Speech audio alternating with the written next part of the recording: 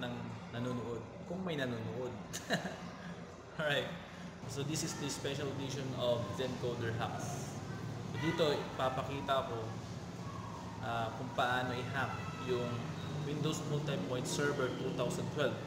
Itong server na to ginamit sa DepEd Computerization Program Batch 33 in DCP Batch po. Pwede rin itong gamitin sa mga previous server para in case na nakalimutan natin yung password ng account natin, especially the admin account, pero pwede pa rin natin siyang access. So, let's begin. Guys, ito lang po yung kailangan nating gamit para i-hack natin yung Windows 2012 server. Ito gagawin lang po natin in case na nakalimutan natin yung username and password. Wag nyo itong gagawin kung gagawa din kayo ng kasamaan. In short, this video is just for educational purpose lang po. So, great power comes great responsibilities. So, yun naman po yung tatandaan natin. So, ito po yung CD. Kailangan natin ito, kahit yung isa lang. Then, we have the external optical disk drive. Yan po. Ito po yung ginamit na port. So, USB po siya. So, let's begin. Alright, start na tayo. Meron tayo dito gamit kanina. No? Introduce natin CD, optical disk drive. Ayan. Connected na siya sa system unit natin. Try natin. Ipasok na natin yung CD inside the ODD. But first, turn on the computer. On na. Try natin. Press muna natin yung delete to access the basic input-output system interface. Pasok natin yung CD.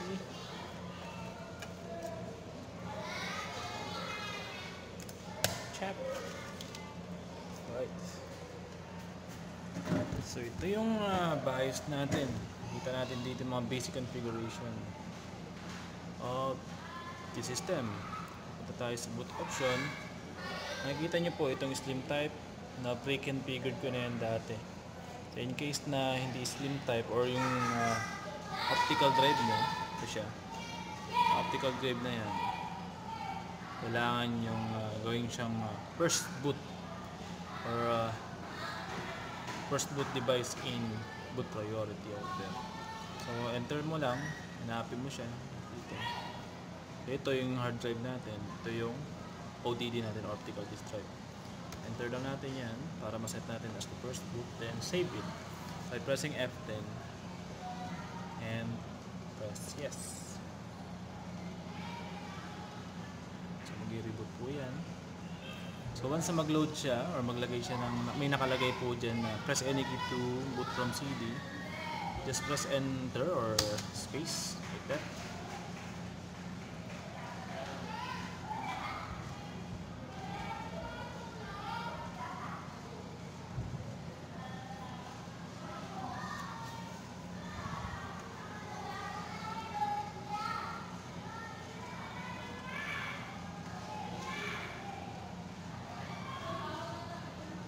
Medyo matagal-tagal din mag-load. So yan, na-load na yung laman ng repair disk natin. So next natin gagawin, sundan nyo lang yung instruction. So press next natin, then meron ditong repair, just click it. Then troubleshoot, press the command prompt. Right. Ang unang gagawin natin, hahanapin natin kung saan naka-install yung Windows Server 2012. In my case, ginawa ko tong dual boot, wherein it can run Windows 7 together with the Windows Server. So ngayon, hanapin muna natin kung saan nakalagay yung operating system natin. So see, nakita nyo kung paano ginawa. C colon then enter para makapag move tayo from one drive to another. So para makita natin kung may laman, just type DAR. Ayan.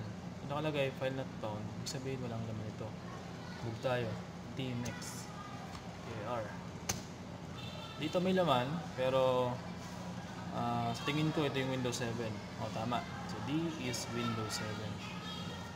Move tayo. Huwag na natin pakialaman na yun. Try natin move sa E. DAR ulit. DAR, file not found. Ibig sabihin, wala na naman laman. E, next po ay F. Try natin ulit tayo. DAR. Ayan. Please. Ibig sabihin, backup lang tong drive na to. Try natin maximize na. Type natin ulit. F. G naman tayo. Then DAR. Right. So, dito wala pa rin. Move na tayo ulit. F. H tayo. DAR ulit. Wala pa rin dito kasi ito yung image backup. So, by default, merong image backup dito para makapag-reset tayo ng computer natin ng maayos. Right? So, hindi yan. Try natin sa J. DAR. Ito. Posibleng ito yung Windows Server. So, once na ma-identify natin yung Windows Server, pupunta tayo sa System 32. Paano tayo pupunta dyan? CD Windows System 32. Right. So, System 32 tayo. Ang gagawin natin ay i-rename natin yung utilman. Utilman.exe. Yan po. I-rename natin to as utilman.exe.copy para meron tayong backup in case na nagkaroon ng problema. So, once na magawa natin ito, press enter. Yan. So, na-rename yung utilman as utilman.exe.copy. Then, ang gagawin natin, kakopy naman natin yung cmd. Copy cmd.exe. Copy natin yan as utilman.exe. Utilman.exe. Right. Baga, i-replace natin yung utilman na rename natin. Rename tayo. Actually, may copy na siya. And kakopy natin siya as utilman.exe.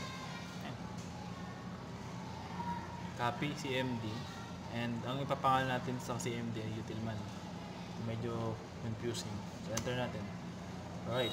So, yung utilman, kanina dito, ginawa natin siyang cmd talaga naman yun. Kaya lang pagtatawagin natin siya kasi utilman by pressing Ctrl Q later on.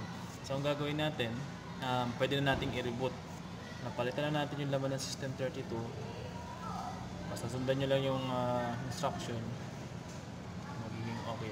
Alright, so gawin natin. Exit na tayo. Then,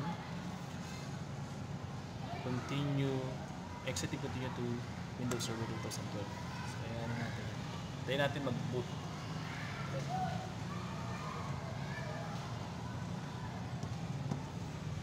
Alright, so andun pa rin yung CD natin sa loob. Wala tayong pipindutin para hindi siya mag-boot from CD. Ayan po. Boot from CD. Huwag nyo na pong ipipress. Hayaan nyo na lang mag-load yung operating system inside the hard disk drive.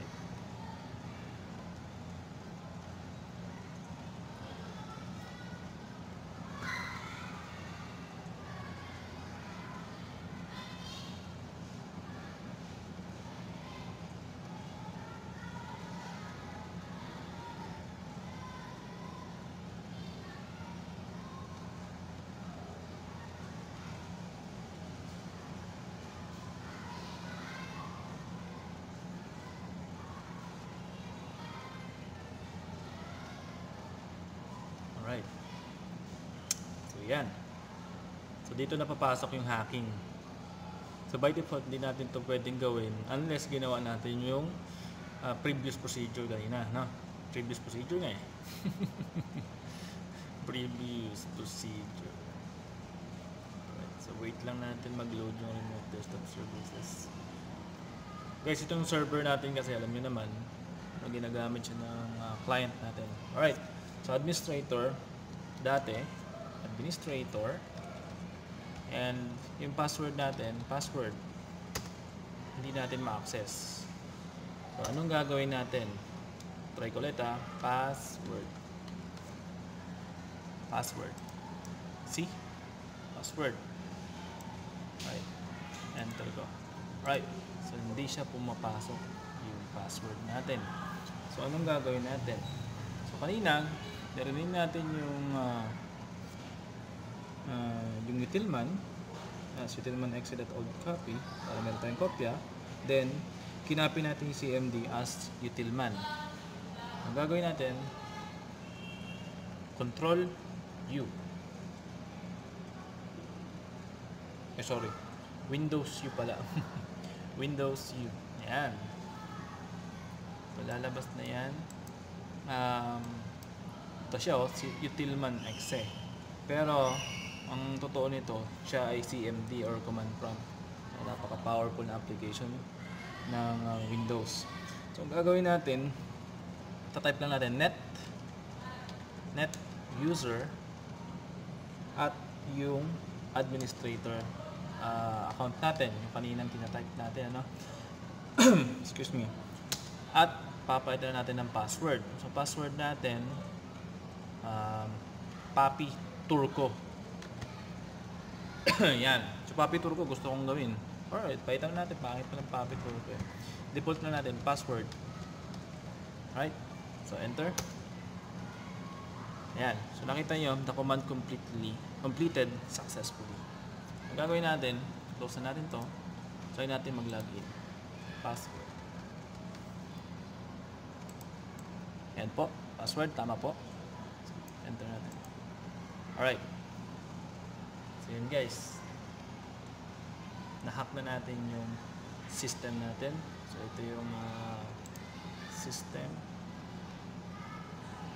Windows Server 2012.